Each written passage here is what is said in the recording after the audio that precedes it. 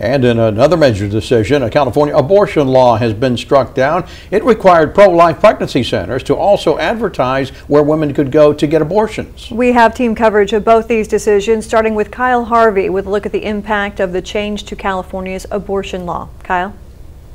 Well, Dave, Rochelle, Aaron Rodgers, the director at the local pregnancy center, went to D.C. to rally with other pro-life advocates outside the court during the hearing.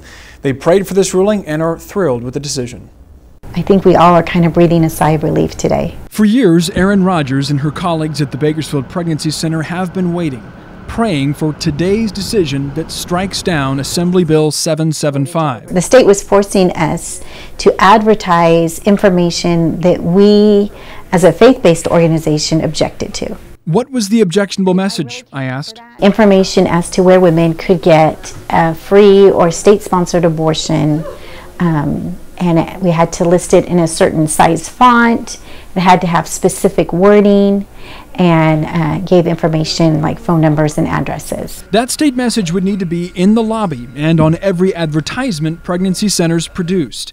The problem for Rodgers and hundreds in her position is that the pregnancy center exists to provide women alternatives to abortion, something that runs counter to Rodgers' Christian faith. Pregnancy center volunteers provide counseling, ultrasounds, parenting classes, and baby supplies, things to make having a baby easier.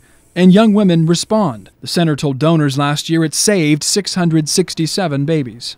You know, they changed their mind in their pregnancy outcomes. So they went from being abortion determined or abortion minded to choosing to parent. The Supreme Court ruled that the state's required abortion messages imperils freedom of thought and belief. Clarence Thomas writing it unduly burdens protected speech. But the decision was split on the Supreme Court and in Bakersfield. Jennifer Bloomquist is a co-founder of Pro-Choice Kern County. How and where to find an abortion is information that's vital for women who may be scared and vulnerable, she says. We elect our lawmakers to write legislation that's in the best interest of the greatest number of people. Education is in the great interest of a great number of people. For more on what the justices on each side of the issue had to say, you can visit our website, bakersfieldnow.com. Reporting live in studio, Kyle Harvey, Eyewitness News.